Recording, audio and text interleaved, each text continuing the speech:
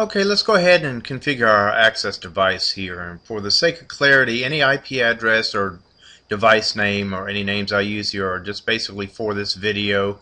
You can use whatever IP address you want, any name you want. It doesn't make a difference at all. And also, for time, I'm only going to give you the bare bones configurations to get your device up and running so you can access your devices from the access server itself. There are many commands that you can add to your device like you would any Cisco router or switch. For the sake of time, though, I'm just going to keep this to a minimum here. And also what I am going to do is I'm going to enter some commands. I'll tell you what I'm going to do.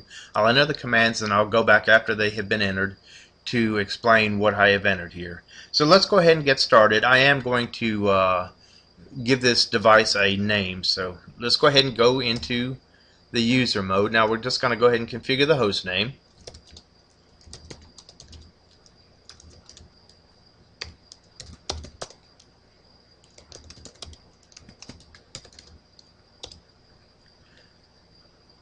And from here we're going to go ahead to the 16 asynchronous lines that I have on this 2511. It means I can connect 16 different devices here. We're going to go ahead and give it the basic commands for those particular lines here.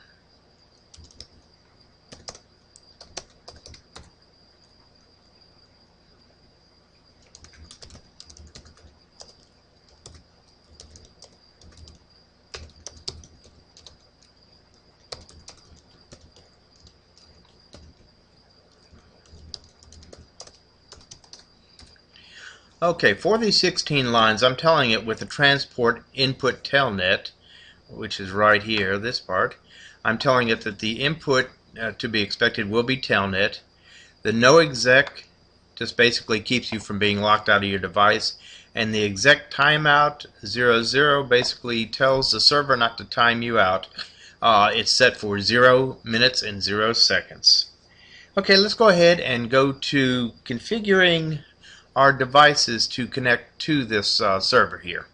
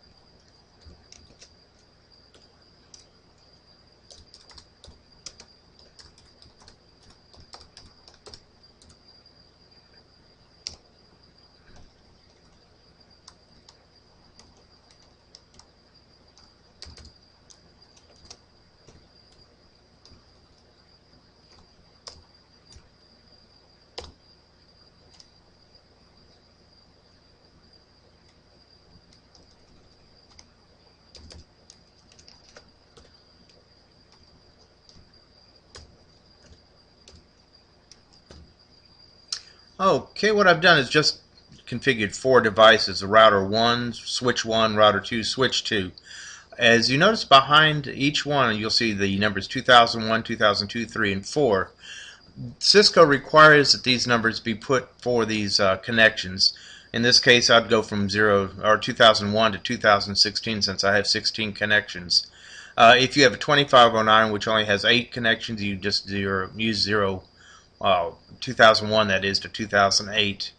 The IP address of 10.10.10.10, that is going to be our loopback address, and I have not added that into our configurations yet. I wanted to show you what would happen if I had not put that loopback address in here. So let's go ahead and try to, let me get out of here. Let's go ahead and try to connect to, let's say, router 1. All you have to do is type in the router name, and it doesn't have to be in uppercase at all. Okay, you see the message says destination is unreachable, gateway or host down. That's because we have not set that loopback address. So let's go ahead and do that at this point.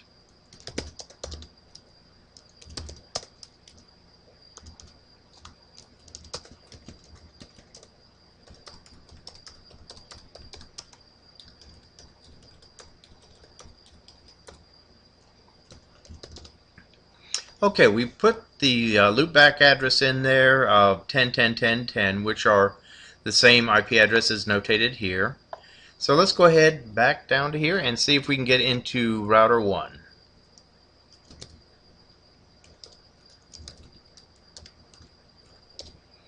Okay, this time it's not saying unreachable. You actually see the word open here. Hit your enter key again, and there I am in router 1. Now to go back to the terminal server, this is where it gets a little tricky. You have to use Control-Shift-6 and then the letter X. So Control-Shift-6 at one time all together, then the letter X, and that'll take you back to the server. That's something you have to just get used to. Just keep doing it a few times and you'll get comfortable with it. Now what happens if I hit enter at this point? It tries to take me back to the previous connection, which in this case is router 1. Okay, we don't want to go to router 1, and you notice it's not really connecting. So there you go, now you're in. Now what we need to do, if you want to go into another device, Control-Shift-6 again with X, type in the next device you want to go into. Let's try switch 1. Open. Okay, I'm in switch 1 there, and it's prompting me for a password here. Okay, so that is basically how you go from one device to another. Now there's another trick that's going to come up and it'll probably catch you. Let's go ahead and try to go back into router 1. So we type in the router name. It's not connecting. It's just hanging. The reason being is it's already got an open connection to that device, so it can't make another connection. So how do you get into it, you're probably wondering. Well, it's really quite simple. You have to clear the line. So let's get out. And what we'll have to do is clear that line. But let's go ahead and look at the lines first. To look at the lines, do a show line command.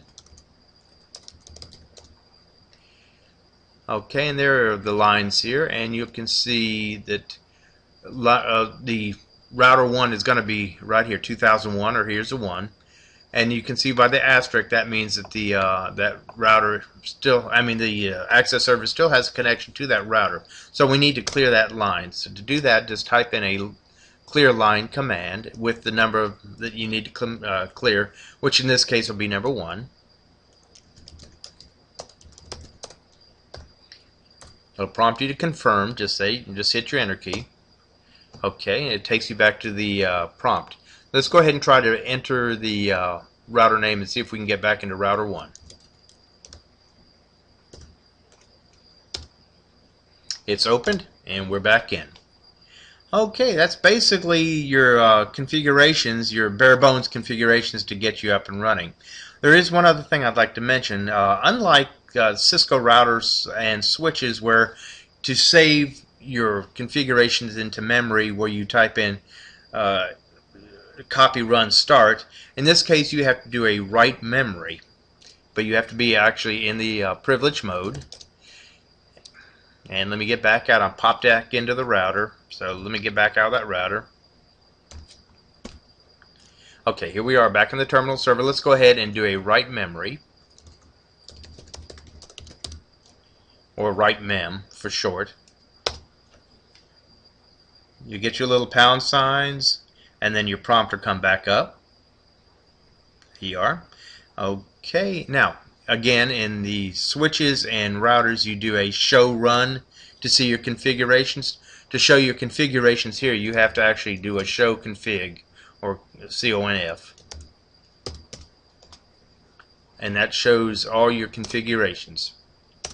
So there you have it, just the bare bones get you up and running on your server so you can go ahead and access all of your other devices on your rack.